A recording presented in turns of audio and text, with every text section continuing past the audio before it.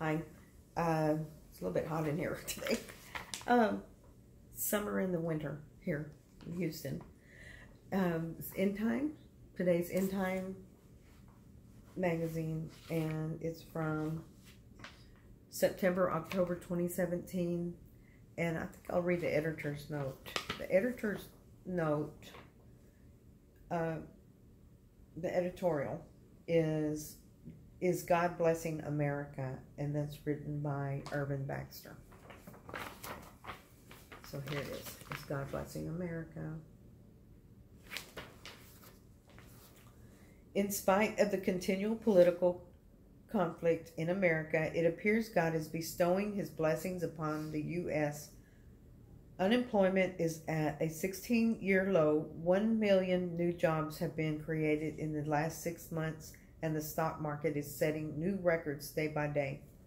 Why would God bless America? Early in his presidency, President Barack Obama shocked Christians by declaring America is no longer a Christian nation.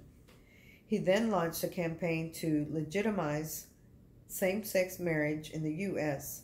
On June 26, 2015, the Supreme Court ruled in a 5-4 decision that same-sex marriage was a constitutional right. Obama celebrated the Supreme Court's embrace of sodomy by lighting up the White House that night in the rainbow colors of the gay community. Many Christians watched in horror as our nation was led into godlessness and debauchery. I guess that's how you say it. Restoring Judeo-Christian values. It appears the spiritual turnaround is in progress. During President Trump's inauguration, God was exalted repeatedly.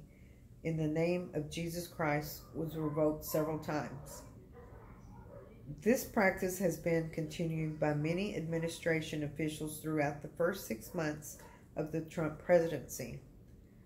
When the month of June came around, President Trump was pressed to declare June Gay Pride Month, as President Barack Obama had done year after year. The president declined to do so. On July 26, President Trump announced he would ban transgender people from the U.S. military. He tweeted, "After consultation with my generals and military experts, please be advised that the United States government will not accept or allow transgender individuals to serve in any capacity in the U.S. military. Our military must be focused on decisive and overwhelming victory and cannot be burdened with the tremendous medical costs and disruption transgenders in the military would entail," he said. Bible studies in the White House. Many members of President Trump's cabinet have been gathering weekly for Bible study. Health Secretary Tim Price, Energy Secretary Rick Perry, Education Secretary Betsy DeVos, Agricultural Secretary Sonny Perdue, and CIA Director Mike Pompeo are just a few of the regulars. America's top cop, Attorney General Jeff Sessions, also attends the study. It's historic and groundbreaking since, to our knowledge, a formal Bible study among executive cabinet members has not been done in at least 100 years. Disengaging the world government. Withdrew from TPP. Just 4 days after the inauguration, President Donald Trump signed an executive order withdrawing the United States from the Trans-Pacific Partnership. This trade bill would have joined the United States of America to 40% of the world's economies, which means it would have been a huge leap into a one-world economy. No more climate change. The very first day of the Trump presidency, all references to climate change were removed from the White House website. Withdrawal from the Paris Climate Agreement. On June 1, 2017, the president announced the U.S. was withdrawing from the Paris Climate Agreement. This brought howls of despair from the global warming crowd. But why? Not because agreement would actually reduce global warming using the model for the assessment of greenhouse gas-induced climate change developed by researchers at the National Center for Atmospheric Research. Even if all carbon dioxide emissions in the United States were effectively eliminated, there would be less than 0.2 of a degree Celsius reduction in global temperatures by the year 2100. Furthermore, implementation would cost Americans trillions of dollars. Then why is the global warming crowd in such distress? The climate change agreement was the most far-reaching piece of international law ever passed. Those who see world governance as the answer to mankind's future hoped it would open the door to nations accepting the implementation and the enforcement of more and more international statutes. This entire agreement was not about global warming. It was about global governance.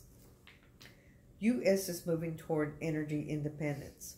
On January 24, President Donald Trump signed an executive action to advance approval of the Keystone 11. I think it's, can't see that great. I think it's 11. X1. And Dakota Access Oil Pipelines. On February 16, the president signed legislation ending a key Obama administration coal mining rule. These actions are moving the U.S. very rapidly toward energy independence. This is going to very critical for us in the times that are just ahead. I will bless those that bless you. God said to Abraham in Genesis 12:3, and I will bless them that bless thee, and curse him that curse thee. And in thee shall all families of the earth be blessed. On December 23, 2016, during his final month in office, President Obama inflicted one of the worst imaginable wounds upon the nation of Israel. He supported UN Resolution 2334, which stated that Israeli presence in Judea, Samaria, the West Bank, including East Jerusalem, was a flagrant violation of international law. The passage of this resolution by the UN Security Council placed Israel in violation of international law and possibly subject to international sanctions or even international military invasion. President Trump spoke out against this action at the time. Since being sworn in as president, he has promised Israel will never be left standing alone again. America is once again Israel's best friend. Could that be one of the reasons for the U.S. being blessed? Okay, that's it. Thank you for watching.